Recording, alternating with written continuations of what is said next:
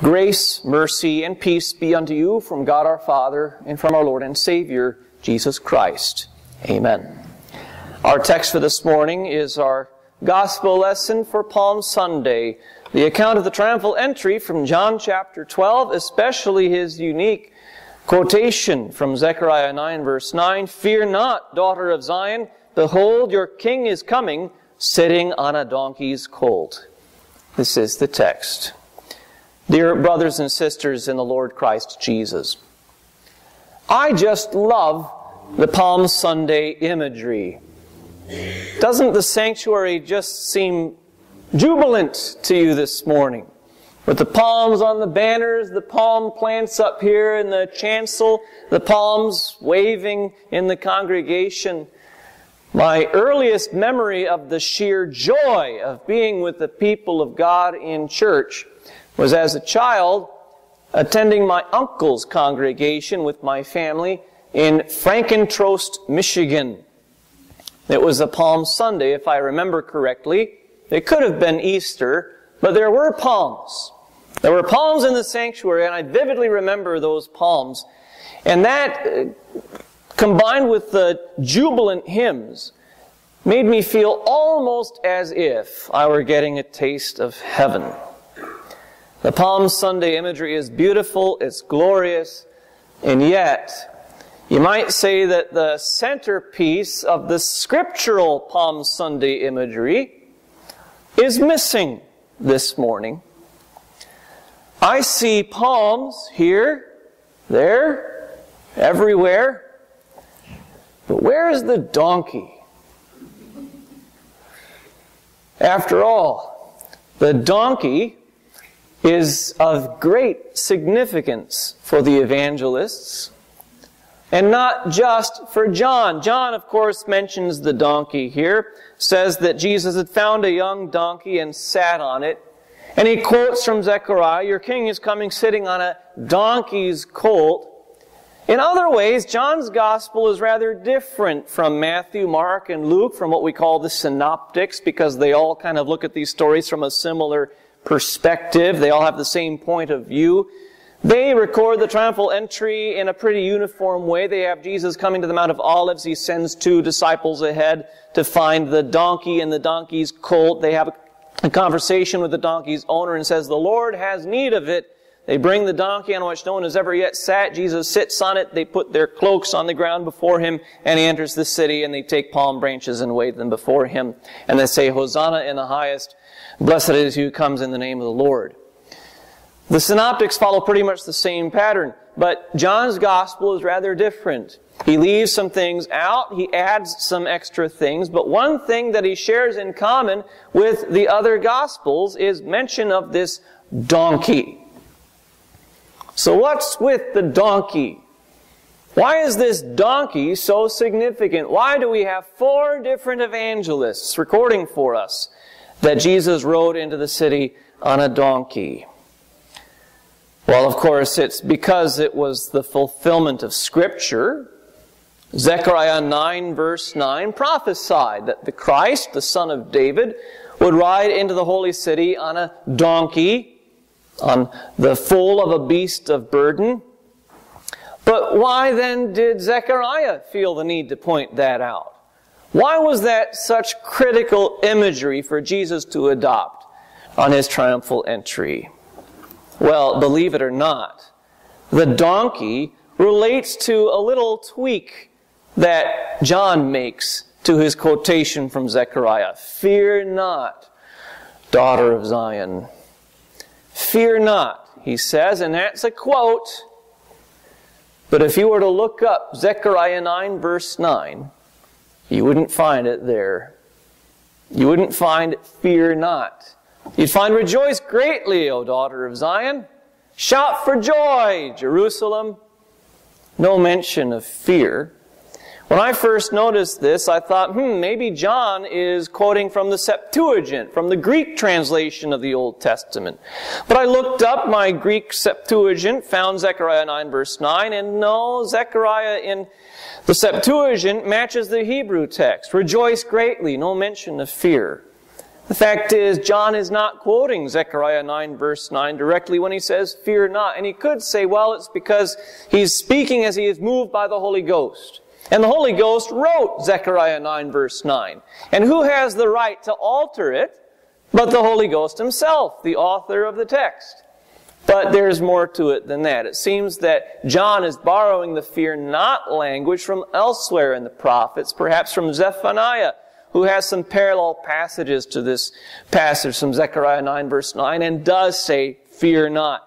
John wants to connect fear not with the donkey. Fear not, daughter of Zion. Behold, your king is coming, sitting on a donkey's colt. So what does the donkey have to do with fear not? There are two critical points through which the donkey shows us we need not fear. One is that it shows us the manner in which Jesus as king is entering among his people.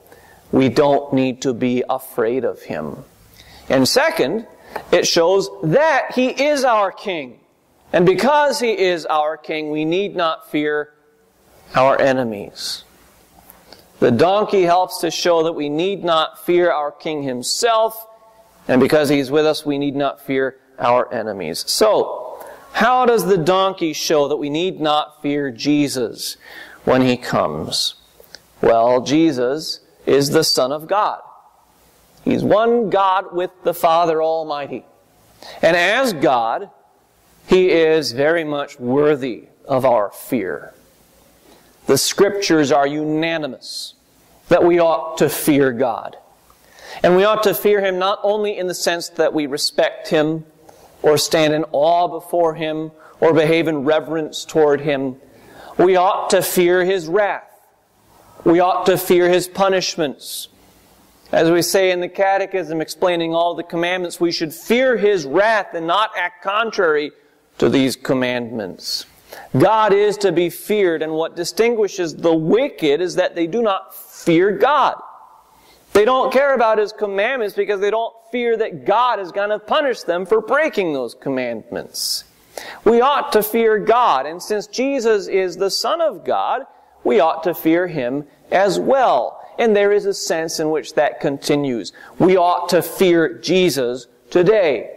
Recognize him as the one who has authority to punish transgressors, who will at the last be enthroned in glory. But consider, there will be a lot of fear of Jesus going on the last day.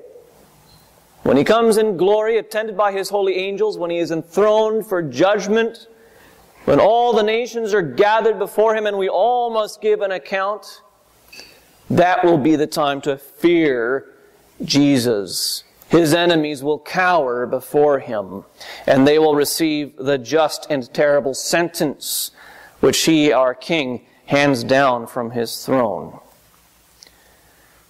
But how different was his coming to Jerusalem. If I were God, and I'm glad I'm not, for many reasons, I would make a real mess of it. If I were God and I were planning my triumphal entry into Jerusalem, I think I would ride on a great steed of war, dignified with splendor and honor and majesty. And I'd have my disciples dressed in armor with swords and shields and spears and helmets, showing that they mean business. And since I'd be God, why not also be accompanied by 10,000 myriads of angels, the angelic legions dressed for battle, shining with divine glory?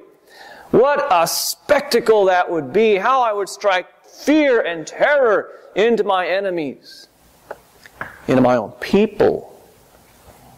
But I'm not God. Jesus is God.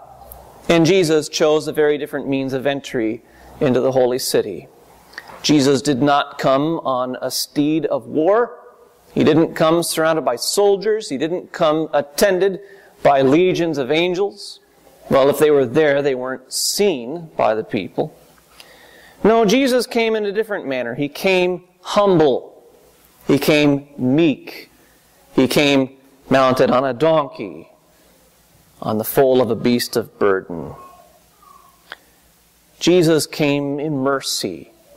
He came in peace. He didn't come to judge and condemn His people. He didn't come to make war upon them. He didn't come to terrify them.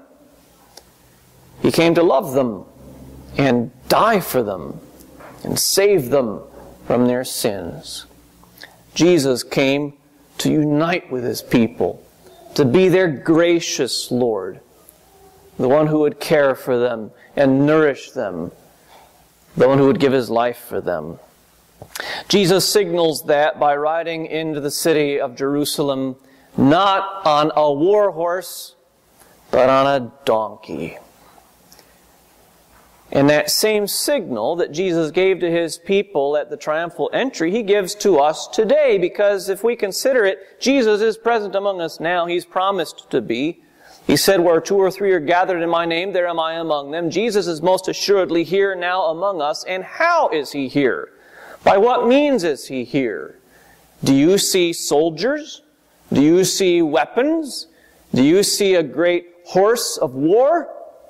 I don't either.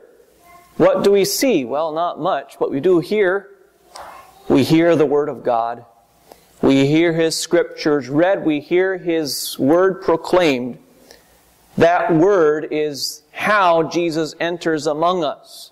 Not to make war upon us, but to reign graciously among us, to be meek and humble. And furthermore, in just a few minutes, we're going to be receiving very humble bread and wine. There's nothing remarkable right now about these substances that we have on the altar. It's just bread like any other bread. Well, maybe even less desirable to eat than most other bread. The wine is pretty good, but there's nothing really special about it. It's just wine. But in a few moments, that bread will become the means through which Jesus comes to be with His people. That wine, bought from the grocery store, will be the means that Jesus uses to saddle up and come among His people, to give us His body to eat and His blood to drink, to assure us that as He comes to us under these humble forms, He's coming meek, He's coming in peace, He's coming in such a way that we need not fear Him. You don't have to be afraid of your Jesus as He comes to you today. Jesus signals that by riding on the donkey. But He also signals something more. Not only is He Himself humble and meek, but riding on the donkey is a signal to His people that He's coming to them as their king. And therefore, as their king, He's going to protect and defend them from their enemies. And who are their enemies? Well, their enemies could be said to be the Romans. The Romans represented by Pontius Pilate, the governor of Judea, who's reigning right there with sort of a reign of terror in Jerusalem. But that's not the enemy that Jesus is going to overthrow for His people. There are much greater enemies. Of course, our greatest personal enemy is the devil and his minions, the prince of the power of the air. But the devil has 2 great weapons at his disposal that he uses against the people of God, against those whom he tyrannizes: sin and death. Sin and death cast us into despair, and they, more than anything else, give us cause to fear. But Jesus says, fear not, because I'm coming as your king. And as your king, I'm going to deliver you from your great enemies, sin and death. So how does the donkey show that Jesus is a king? What does a donkey have to do with kingship? When I think about a king, I don't immediately think about a donkey. I think maybe a crown and a scepter and a white beard, the kingly robes, a throne, things like that. But when an ancient Israelite thought about a king, one thing he would think of was the king riding into his city on a donkey. There's a very dramatic episode in the Old Testament when King David is on his deathbed. He's weak, he's old, he's getting ready to go to his fathers. And then one of his sons decides to usurp the kingdom. He's going to take everything over and pretend to be his father's legitimate heir. Well, Bathsheba, one of David's wives, knows that David intends her son Solomon to be his heir. And she knows that if this other son becomes king, Solomon's days are numbered, and so are her own. So Bathsheba comes to David and says, please coronate Solomon now. Let all Israel know that he is your chosen heir. And so David arranges everything, and he has Solomon, his son, ride into the holy city. How does he ride into the holy city? Solomon rides into Jerusalem on a donkey. Not just any donkey, his father's donkey, to show that he is the true, legitimate son and heir of David. And as the son of David, riding in on his father's beast of burden, he's coming to reign as king among his people. King in grace and mercy and in peace, as the name Solomon signifies. So to ride into Jerusalem on a donkey is a signal to the people of God, your king is coming. And since Jesus is coming into Jerusalem as king, as recognized by the people here who address him as the Son of David and sing Hosanna, if Jesus is riding into the city as king, that means he's here to defend and protect and provide for his people. And how is he going to do that? By delivering them from sin and death. Of course, Jesus comes into the holy city chiefly to die. That's his great kingly act. He dies as a sacrifice for the sin of his people, and not for theirs only, but for the sin of the whole world. He sheds his blood on the cross, so that all of our sins have their complete and final punishment in the death of God's Son himself. By suffering on the cross and dying in our stead and rising again for our justification, Jesus delivers us from our great enemy of sin. And because Jesus has delivered us from sin, our sin no longer has power to condemn us. If we repent of our sin and turn from it and cease from it and turn to Him in faith and seek from Him the forgiveness of our sins, we have it. We have deliverance. We have salvation. We have freedom from fear because our King has come to us. And not only has Jesus delivered us from the fear of sin, He has also delivered us from the fear of what the Scriptures call the last enemy to be defeated, and that is death. Are you afraid of death? I have to admit that I am. My dad has always told us boys that he is more scared of public speaking than he is of death. I cannot say that I agree. I'm scared of death. Even though I'm a Christian, even though I believe that when I die, I will go to paradise to be with my Savior. Nevertheless, there are a lot of unknowns, and I've still got my old sinful flesh that wants to cling to the pleasures of this life and doesn't want to see it all turn into this heavenly existence. I'm afraid of death, and I'm sure most of us are in one form or another. But Jesus says you don't have to be. You don't have to be afraid of death, because I have defeated that enemy too. By dealing with sin, Jesus has also dealt with death. If our sin cannot condemn us, well, sin is what leads to death. And because Jesus as our King has come to us, as shown by His riding into the city on a donkey, we no longer need fear death because it is a conquered enemy under His feet. And knowing that Jesus is here among you now as your King, that He has come to you in His Word, that you are soon to receive Him in the sacrament of His body and blood, you too have deliverance from these fears, from the fear of sin, from the fear of death, from the fear of whatever enemies of God's truth might present themselves. Jesus protects and delivers you from them all. He is your King. How much we see in this donkey. Deliverance from fear.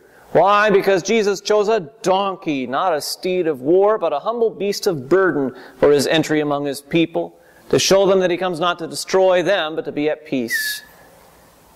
And no fear, because this donkey bears the King, the Son of David, who is promised to defeat sin and death for the sake of His people.